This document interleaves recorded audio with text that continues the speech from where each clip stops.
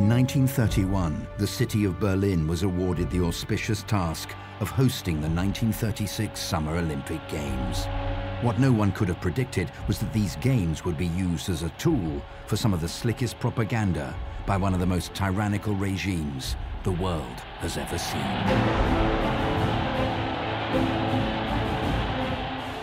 By the early 1930s, and before Hitler came to power, the world was very willing to help try and embrace Germany once again. The idea was that the Olympics would bring people together.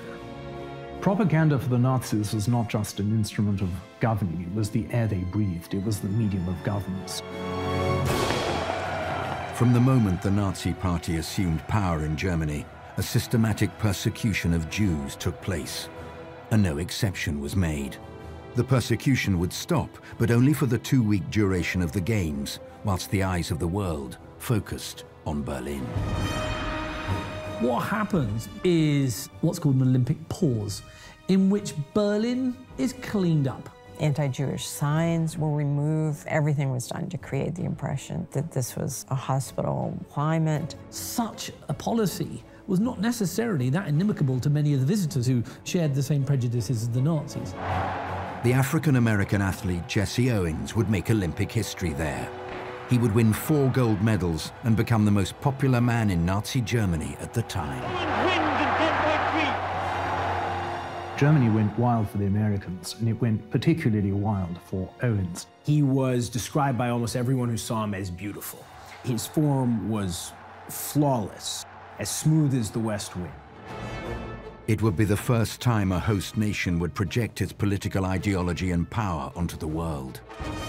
This stunning act of propaganda would be emulated by all subsequent Olympics.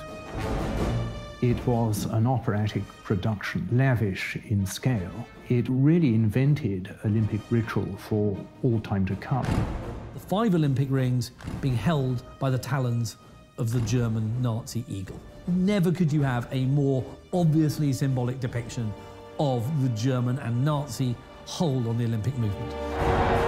The 1936 Olympic Games gave the world theatre, pageantry and excitement, all under the banner of the swastika.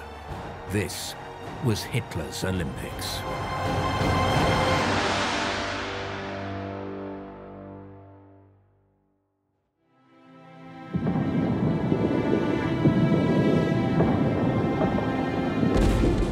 World War I had left Germany a ravaged nation. It was shut out by the rest of Europe, and its economic and political situation was in tatters. The people were broken, and a whole generation of men had effectively been wiped out. Germany in the 1920s was in a lot of turmoil. There was a revolution, there was fighting in the street between the left and the right. Germany was in a parlous mess, frankly. Of course, there was this huge amount of war reparations that Germany was made to pay for, the Treaty of Versailles, and this fundamentally crippled the German economy.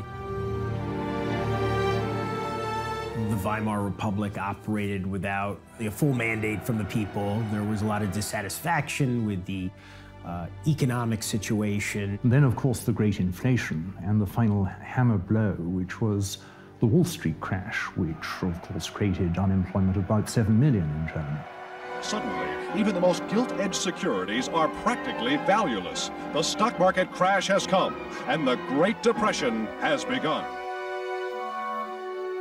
The ranks of the unemployed grew. There were long lines for soup kitchens. A lot of Germans were in despair about the future. It was a very, very difficult period.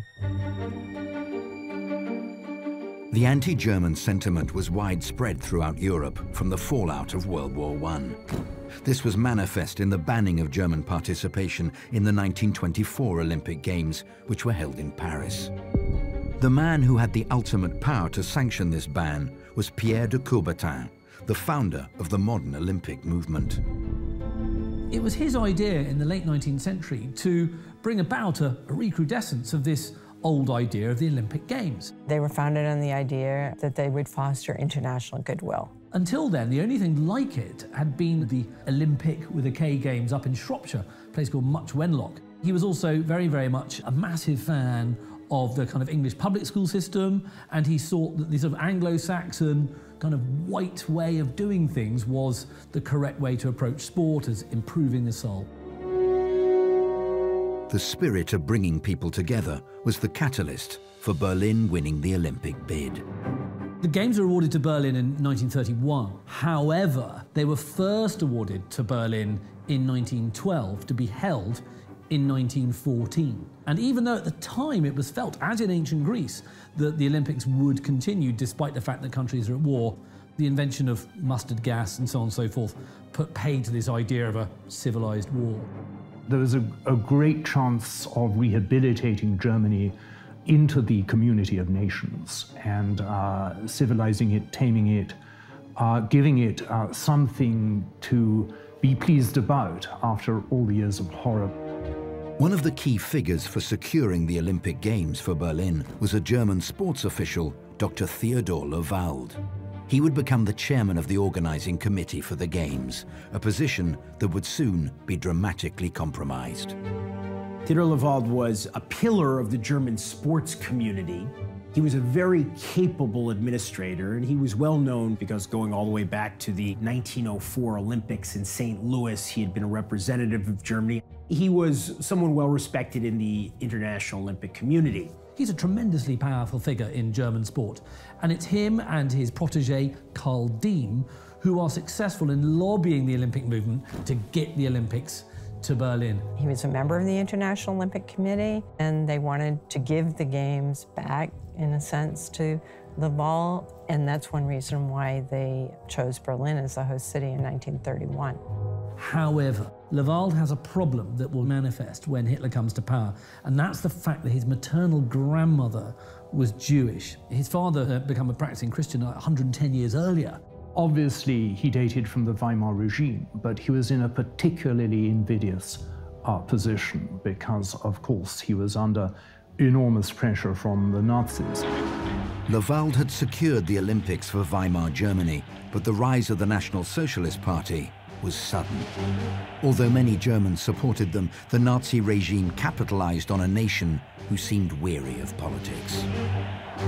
In early 1930s Germany, I think the key issue was not so much that everyone was a Nazi, they never got a majority of votes, but that everyone had ceased to believe in democracy. So society was split between right and left, with no kind of center anymore. Adolf Hitler was appointed Chancellor of Germany in January of 1933. He was not elected to office, but he quickly worked to assume greater powers. The Enabling Act is a key piece of legislation. It cements Hitler's power into this absolutely dominant position. Hitler had the country, and with it the Olympics. However, he did not view the Games in an altogether favorable light, and it would require some persuasion in order for the Games to go ahead. The modern Olympic Games founded on the idea that they would foster international goodwill. And this was about as diametrically opposed to the ultranationalist Nazis as you could get. Goebbels saw clearly straight from the start. He was in no doubt at all. He merely pointed out the propaganda potential. Goebbels and Hitler were visiting the Olympic Stadium. Goebbels was able to show him this is going to be a fantastic arena to celebrate. That is going to just do so much for our prestige.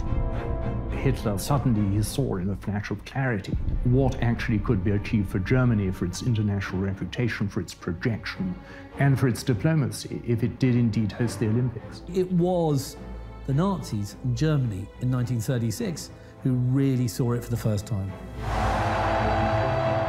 The Berlin Olympics had been hijacked. With Hitler's backing, the Olympics, like every other aspect of German life, would be Nazified. As the world looked on at the injustices of this regime, the Olympic values of friendship and respect would be used as a false facade for a terrifying, sinister, and deadly cause.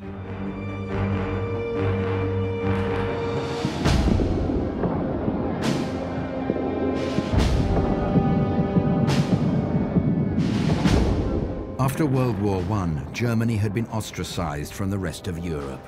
But in 1931, the International Olympic Committee would reach out to and name Berlin as the host nation for the 1936 Summer Games. The Germany to which the Games were bestowed would, however, be very different to the Germany that would end up hosting them. Once the Nazi Party had assumed power in March 1933, their anti-Semitic rhetoric was put into action. All books of Jewish authors are ordered burned in the public squares. Authors, scientists, artists are driven from Germany. Soon after Hitler took power, Jews began to be excluded from many different areas of German life, and this included sports. With the Nuremberg laws, which were 1935, Jews became non-citizens of Germany. It's as simple as that. But specifically, they banned Jewish athletes from all sports clubs and forced them into the Jewish sports organization. They could no longer do sports train with non-Jews. If you're not Aryan, you're to be excluded from sports. Grotesque anti-Semitism, which totally flies in the idea of the Olympic movement, which suggests that all sportsmen and women should have an equal chance to compete. Clearly, the Jews of Germany did not. Many German sportsmen and women at the time were Jews, and all found that their professional and personal lives were being affected by the persecution of the Nazis. One of these athletes was Margaret Lambert. She was born Gretel Bergmann in 1914 in Laupheim, southern Germany. She was a promising young athlete and would go on to become Germany's leading high jumper. It was beautiful there.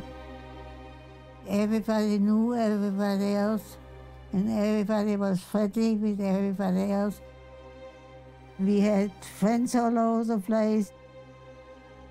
There was really no difference between Jews and non-Jews, all friends. I just loved sports. I did everything.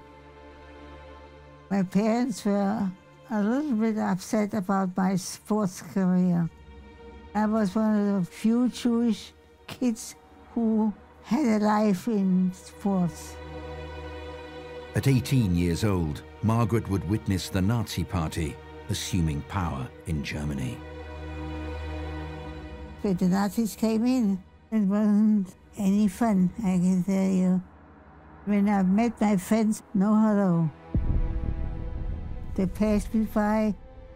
They came to the house about 11 o'clock at night to visit us, because they were not supposed to see us.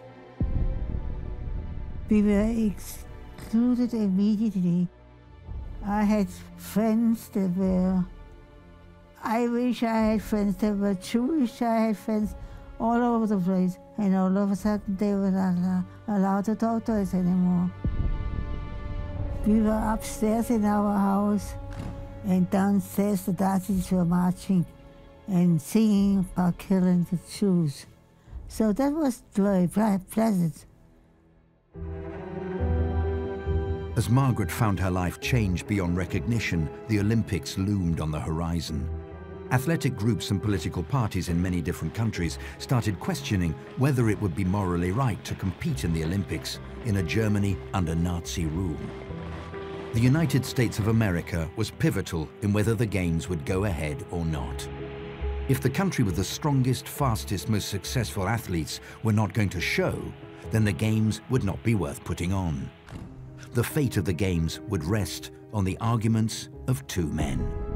In the United States, you have a figure called Avery Brundage of the American Olympic Committee. He sees a lot in the Nazi creed that he sees well as marrying into his own personal philosophies as a self-made millionaire in Chicago. A kid with nothing who turned himself into an Olympic athlete and a millionaire construction magnate. Brundage is not only a member of the American Olympic Committee, he's also a member of the AAU, the American Athletics Union. He then decides to resign, passes over leadership to a man called Judge Jeremiah Mahoney, who is passionately anti-Nazi. Jeremiah T. Mahoney was a New York Athletic Club guy, and he was particularly concerned not only about the Jews, but about the anti-Christian policies. He saw the issue with astonishing moral clarity. that this would be to really legitimize the most appalling tyranny. In a bid to convince the US to participate, Avery Brundage was invited to Berlin in 1934 on a fact-finding mission to investigate the treatment of Jewish athletes. It was a very tightly controlled inspection. His purpose was to see if there was discrimination against Jewish athletes or if Olympic fair play was in place. The Germans wheeled out a couple of very pliable Jewish athletes to say that everything was going well for them. This was complete nonsense. The Third Reich was marvelous at laying out the carpet. Reich Marshal Goering was amazingly charming. Hitler could, from time to time, listen politely. Brundage had no desire to come back to the United States and create any difficulties for the Germans. The decision was made in December of 1935. You had these Brundagites who said, Germany's not so bad. And you also had most of the athletes, including the African-American athletes, who said, how can you ask us not to go to Germany because of the way they're treating Jews when we're treated the way we're treated here in the US? And they had a point. Brundage was successful, and with the inclusion of America, the rest of the world followed.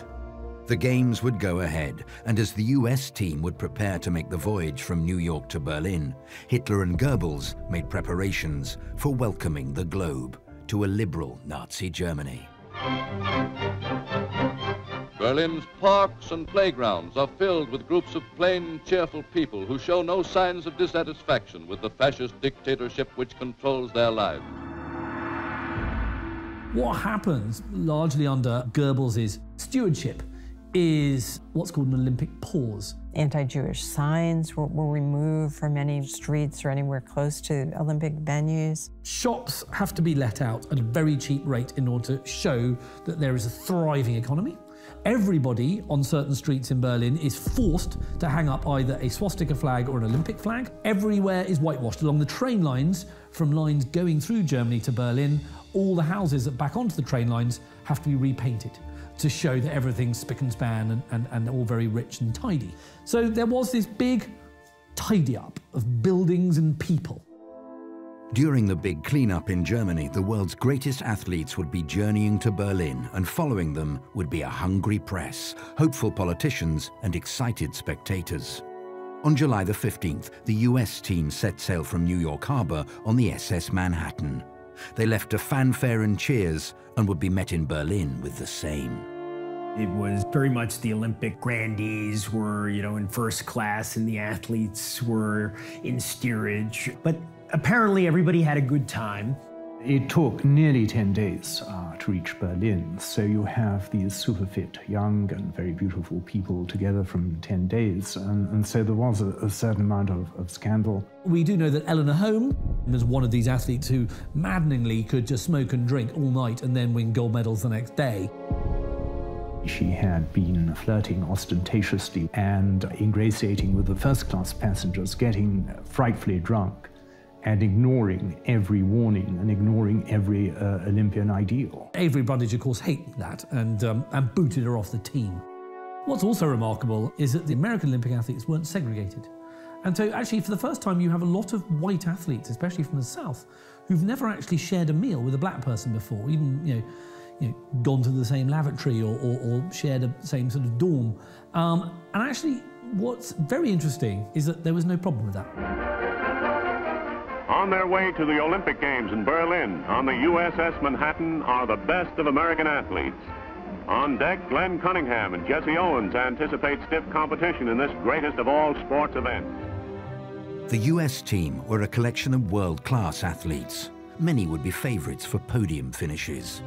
One athlete who the entire world would be eager to watch was Jesse Owens.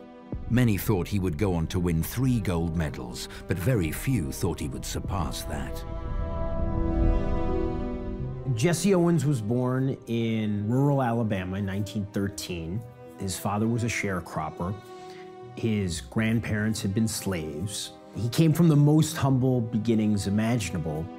Certainly, people were aware of Jesse Owens wherever people were running and jumping. because he was breaking world records. So particularly among his fellow African Americans, he was a great hope. Blacks could not play in the baseball major leagues. Blacks could not play in the National Football League. There had not been a black heavyweight champion since 1915. So he was someone that, in particular, the African American community pinned a lot of its hopes on. As athletes began to arrive from all over the globe, so did many spectators.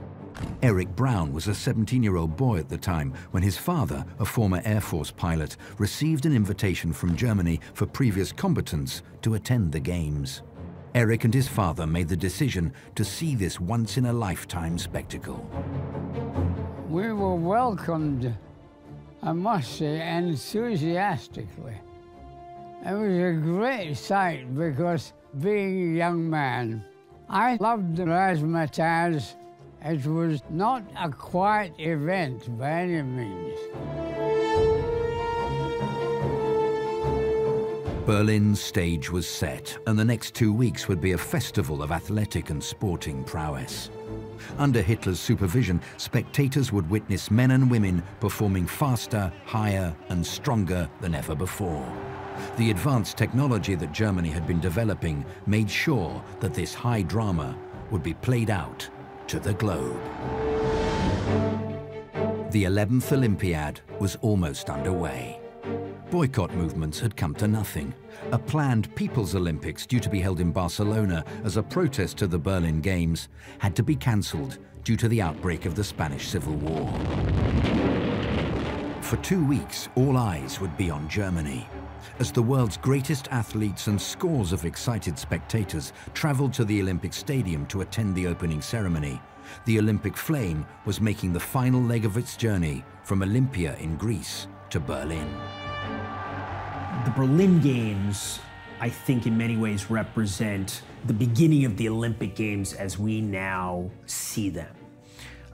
The torch relay was invented for these games. It's invented by the Nazis, but they give the impression that it's actually an ancient Greek thing that always happened. It shows the element of complete imagining and the fantasy. The presentation of Greece as the seed of Germanic civilization. It works very well, frankly. That's why people do it still today. But the irony, of course, about the Olympic torch, it's made out of Krupp steel. That same steel is going to go south in about 4 years' time as German steel tanks made by Krupp invade the Balkans and Greece. So it's, in any ways, a kind of sort of reverse prophecy of what's going to happen. Crowds lined the streets of Berlin to witness the arrival of Hitler and his dramatic entry into the stadium. The lighting of the Olympic flame would signal the beginning of the Games, but this act of pageantry was just one of many highly choreographed set pieces which made up the opening ceremony. The opening ceremony is the first Olympic opening ceremony of modern time. To me, it was very exciting. We stood beside Germans. I think one has to say they were all impressed in various ways. On August 1st, the last of the relay teams sprinted into Berlin and into the 325-acre Reich sports field. An overflow crowd of 105,000 people stood at attention for the historic moment. It really invented Olympic ritual for all time to come. It is full of artillery fire. It is full of Nazi flags and Olympic flags put together. Swastikas everywhere. The SA carrying the swastikas around the arena. It made a very deep impression, actually. You have the marches of the teams, you have the great entry of Hitler, and then finally you have the arrival of the Olympic torch. And the Nazis, of course, understood the power of silence as well as the power of noise. The lithe athlete charges through the stadium, mounts the steps, and then suddenly he pauses before he lights the flame. That pause is quite extraordinary. They released 20,000 pigeons into the air. All well and good until, bang, there's this great big artillery barrage goes out at the same time. Net result, pigeons get frightened. Frightened pigeons do what frightened pigeons do, and the heads and hair of the American team largely are splattered in guano. It's this highly comic moment, and it shows that underneath all the sophisticated pageantry, things aren't entirely brilliant. It is an absolutely huge, deafening event, and it's all about one man, Adolf Hitler. He is at the epicenter of these games at the ceremony, and he will be for the next 2 weeks. The astonishing thing was you realized right away that Hitler had this lot in his hand. After the euphoria of the opening ceremony, the competition would finally commence. Yet it would be a competition that would be missed by many Jewish athletes. Margaret Lambert had managed to escape the persecution and relocate to England in April 1933, but was ordered by the Nazi Party to move back to Germany in a bid to highlight their liberal attitude. Refusal would jeopardize her family's safety. Reluctantly, she moved back, and in a pre-Olympic competition, she equaled the German record of jumping 1 meter 60 centimeters. Just 2 weeks before the start of the Games, Margaret was stripped of all her achievements and was told she would not be participating. There were only 2 people instead of 3, because I was supposed to be the 3rd one, and they claimed that I was injured and I couldn't compete. They wouldn't let me. I was cursing my head off. I mean, I never got to Berlin. I was in Laubheim, and I was the big shot. Well, they didn't tell me. They said out of the official letter, sorry you didn't make it, but you can have a standing room ticket, and which I did not accept. Margaret's replacement in the German team was an athlete named Dora Ratchin, who only managed to jump 1 meter 58 centimeters, finishing 4th. In 1939, after complaints from other athletes, Dora was found to be working as a waiter under the name of Herman. An investigation was launched, and it was found that Ratchin was actually male. The Olympic Games have begun. The best athletes in the world have come to Berlin. Although highlighted by their absence, the persecution of Jewish athletes was eclipsed by the presence of Jesse Owens. When he stepped into the arena, the anticipation was palpable. I saw him win all 4 of his events. The title of world's fastest man goes to the 100-meter Olympic champion. If he won the 100-meter dash, it almost wouldn't matter what happened in the others.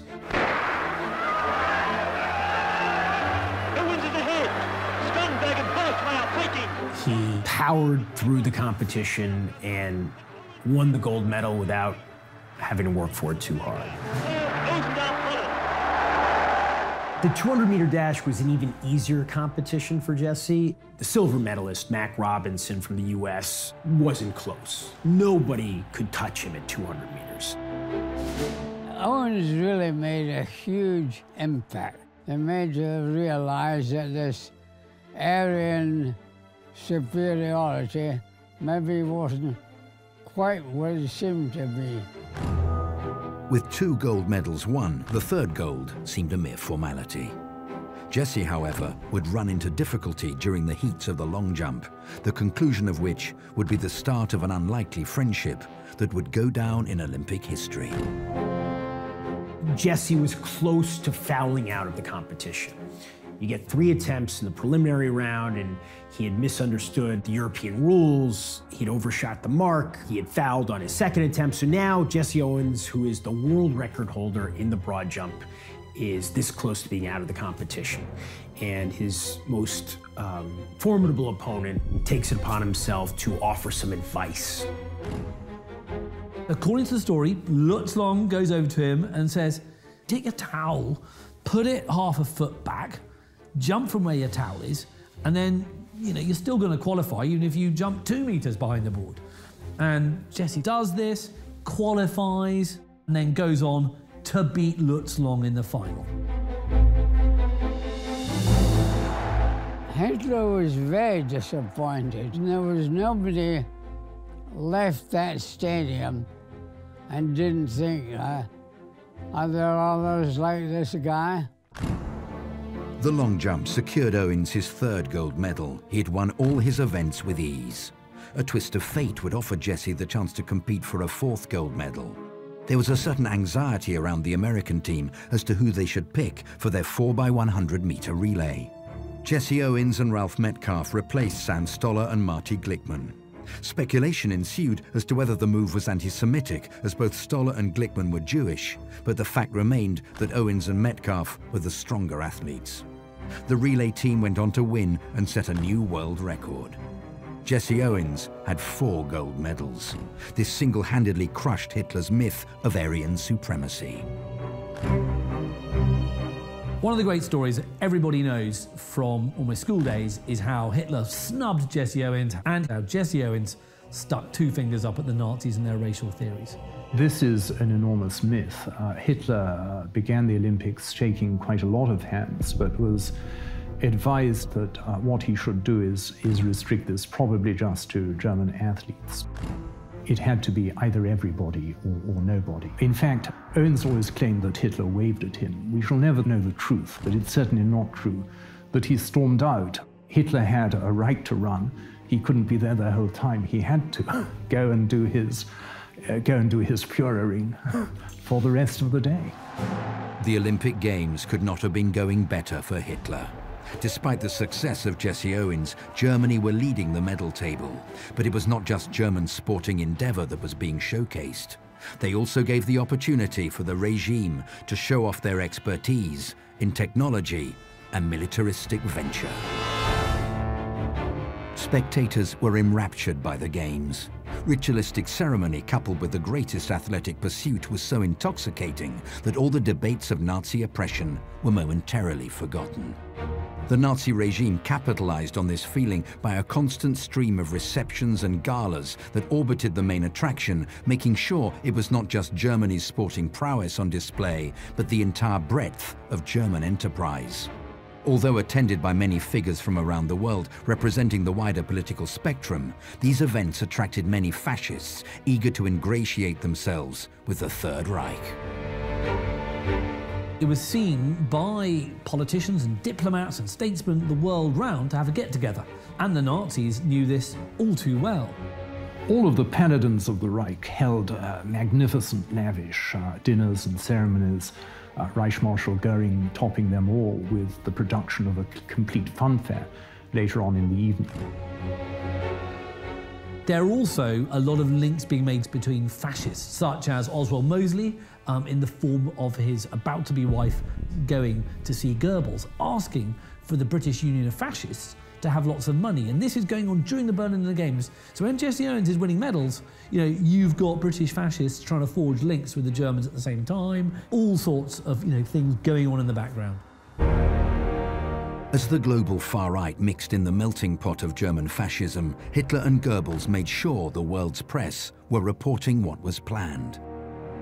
Global media outlets were treated like VIPs and were given free access to the pioneering communication technology which Germany had developed.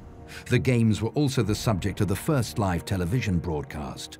Although quality was low, this would dictate how future Olympics would be consumed. The reporting in Germany was totally controlled. The reporting out of Germany was controlled in a different way. Hitler basically bribed the international journalistic cadre by treating them terribly well, by using what Berliners called butter propaganda, because butter was in short supply, but they got all they needed. The Games gave some very good press to the Nazis globally. They built 6 huge international transmitters, giving journalists incredible amount of access.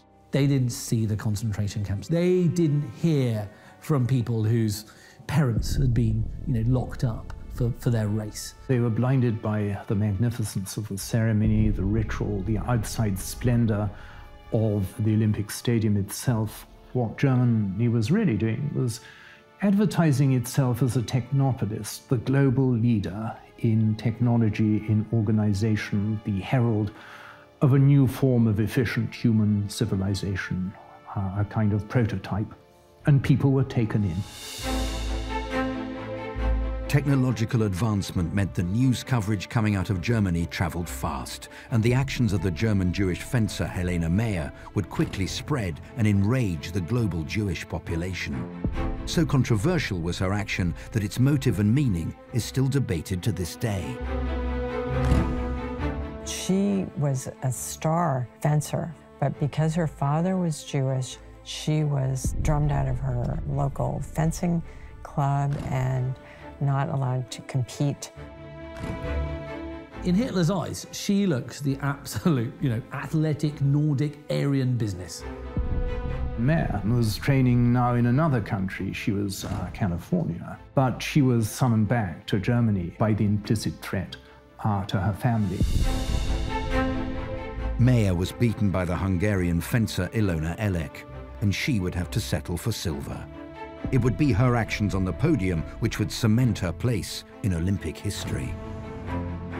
She was on the podium with the other medalists, and she did give the Nazi salute, though perhaps in a slightly hesitating manner. She was never forgiven by the Jewish community. I think the real explanation is that she was terrified about her family still in Germany and made this ostentatious gesture of regime ingratiation, sacrificing her moral scruples to that end because of the terror. The closing day ceremonies found the Olympic flame, for untold centuries the symbol of international peace, being extinguished. Germany led the medal table as the Games came to a close. The Olympics were the success of the Nazi regime, but it would not take long for the tyranny to return. Captain Wolfgang Förstner, the commandant of the Olympic Village, was the first to fall victim. A brilliant young army captain, a very good administrator. However, during the arrangements, it was discovered that he was partly Jewish.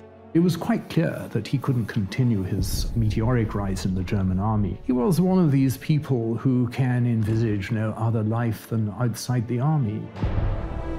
Förstner shot himself on August the 19th, 1936, just 3 days after the end of the Olympics. The Nazis, of course, said this was a car accident. They're very good at that.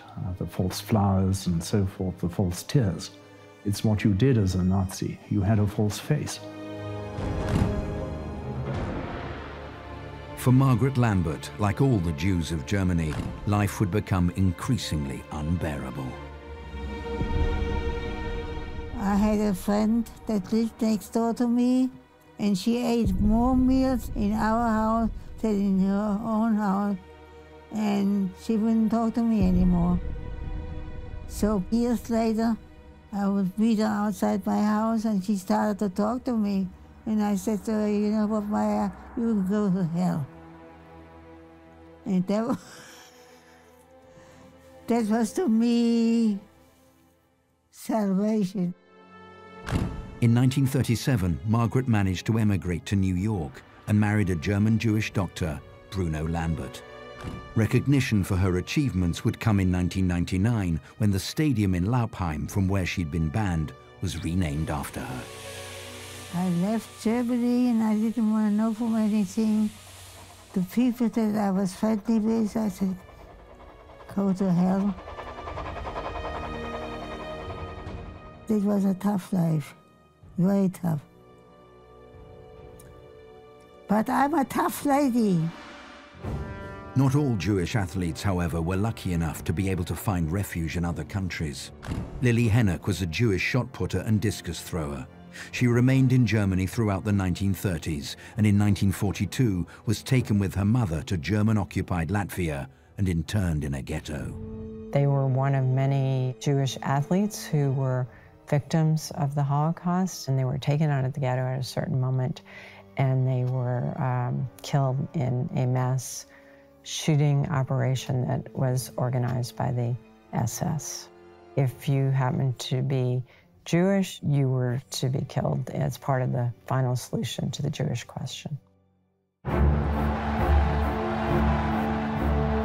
games of the 11th Olympiad would bring diametrically opposed fates for both Jesse Owens and Avery Brundage.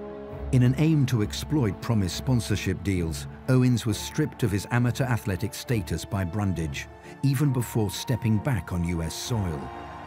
The superstar of the Games returned to the US and enjoyed a hero's welcome. But none of the sponsorship deals amounted to anything, as America's own discrimination at the time seemed blind to Owens' remarkable achievement. He was forced to earn a living by taking any employment opportunity that came to him. Brundage, on the other hand, returned home with the commission for the construction of the German embassy in Washington, and would also go on to become the chairman of the International Olympic Committee. For Adolf Hitler, there was no uncertainty about the fate of the Olympics. It may have taken Goebbels to convince him of their potential, but once the Games were over, he was in no doubt about their importance. His plans for subsequent Games were monumental. Hitler was dissatisfied with the scope and the scale of the Berlin Stadium. It wasn't big enough, it wasn't grand enough, it wasn't what he wanted entirely. His plan was to build a stadium that would seat 400,000 people. So he had a discussion with his favorite architect, Albert Speer, about this, and Speer pointed out that the kind of stadium that Hitler had in mind was not going to be allowed by Olympic rules. Track dimensions aren't correct. They're not the right Olympic measurements. And Hitler says, well, no matter about that, because when we rule the world, we'll be able to rule the Olympics and just determine what the new measurements are going to be. The Olympics were going to be German forevermore because it was going to be a 1,000-year Reich. It was going to have the hegemony of all the world, and the Olympics would be forever after German, despite their Greek and indeed English and even French paternity. World War II stopped any chance of 1,000 years of Nazi-run Olympics. But the overt and aggressive tactics of mixing sport and politics seems to have been adopted by all subsequent games. Governing sporting bodies such as the IOC and FIFA go to great lengths to insist sport is and should always be separate to politics. But looking at the spectacle and ceremony of Hitler's Olympics, it's clear to see that today's sporting events are their direct descendants. In many ways, the Nazi Olympics are the father of the Olympics that we have today. They were the first truly modern games.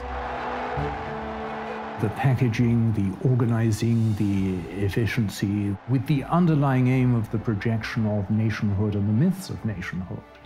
Well, that has become the paradigm ever since.